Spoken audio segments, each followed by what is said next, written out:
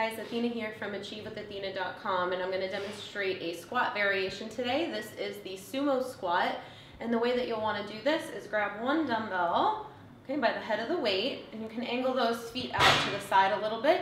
You lower into that squat, coming all the way down. This is knee dominant, so you're really getting low here, and up, down, and up from the side.